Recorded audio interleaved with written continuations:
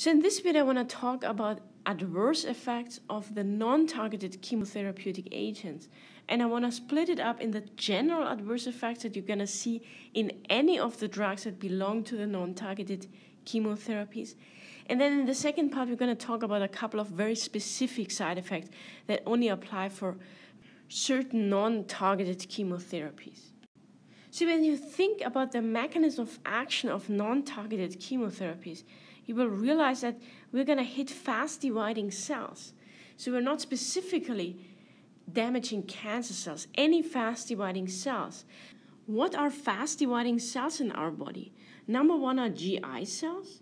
So therefore, you would expect to get mucositis, itis for inflammation. So inflammation of your mucosa, you get diarrhea, also nausea, vomiting.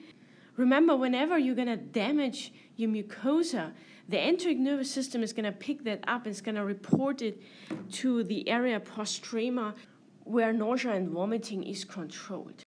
Other fast-dividing cells in our body are the bone marrow cells. So as a consequence, all the cells that arise in the bone marrow, leukocytes, thrombocytes, platelets, red blood cells are going to be lower, are going to be damaged. And the consequence is leukopenia, for example.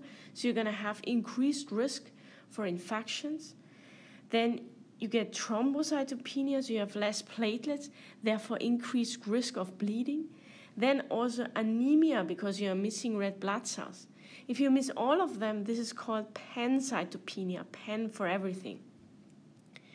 Another fast-dividing cell in our body are hair follicles. And that's the reason why so many people under chemotherapy lose their hair during the treatment. That's called alopecia. So these side effects that we just discussed are true for most of the non-targeted chemotherapies because their common mechanism of action is just damaging fast-dividing cells. And these are the fast-dividing cells in our body, besides, of course, the cancer cell that we are going to hit as well. There are a couple of very specific adverse effects for specific non-targeted chemotherapies that everybody has to know, just because they come up all the time on your rotations and on the boards. So what are these? First, we have cisplatin. Cisplatin is a platinum drug that acts as a non-cell cycle-specific agent and is extensively cleared through the kidney, so it's very toxic within the kidney, therefore nephrotoxicity and also ototoxicity. The reason for the ototoxicity, which can range from a tinnitus to really complete hearing loss, is probably due to cisplatin's neurotoxicity, and in this specific case, the damage to cranial nerve 8.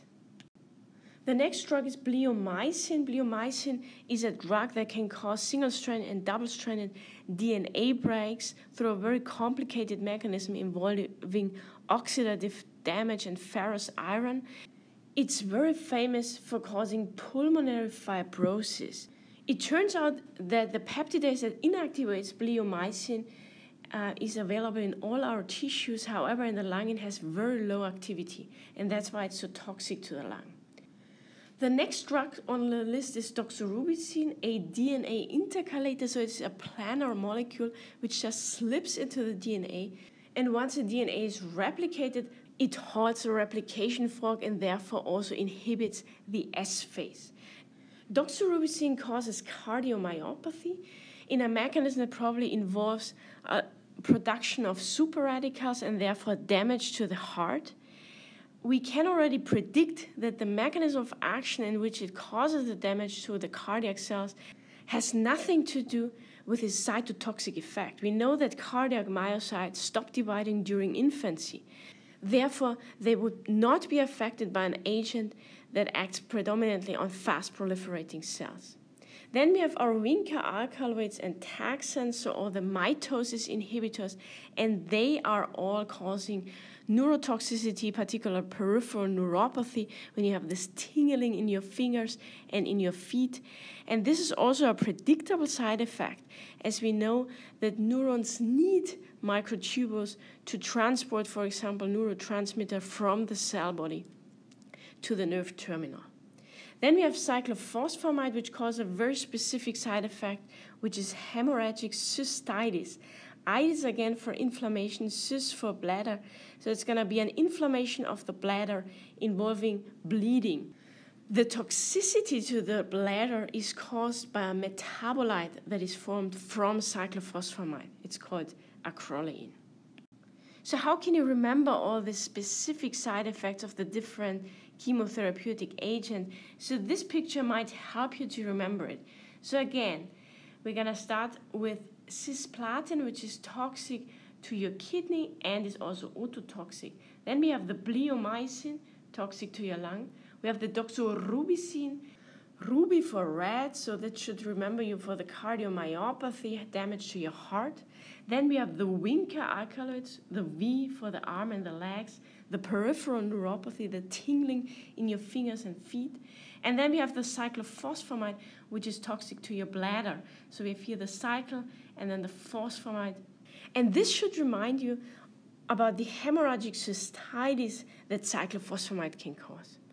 This concludes the video on the adverse effects of non-targeted chemotherapeutic agents.